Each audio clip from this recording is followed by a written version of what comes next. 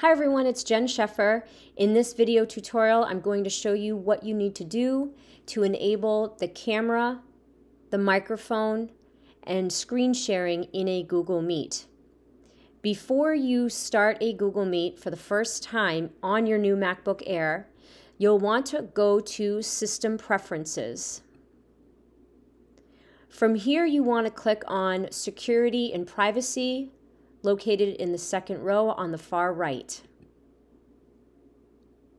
Next, you want to click on Camera, and you'll notice Google Chrome. You'll want to make sure that this is checked off. This is allowing Chrome to access your camera. Next, you'll click on Microphone, and you will click on Google Chrome so that Chrome can access your microphone. Lastly, you'll scroll down to Screen Recording, and you're going to click on Google Chrome. This is going to allow you to screen share.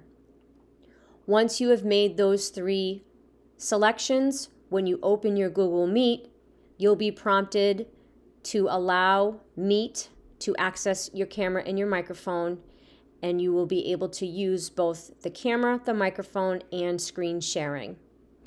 If you have any questions about this, please don't hesitate to reach out to any member of the BPS EdTech team. Thank you so much for watching.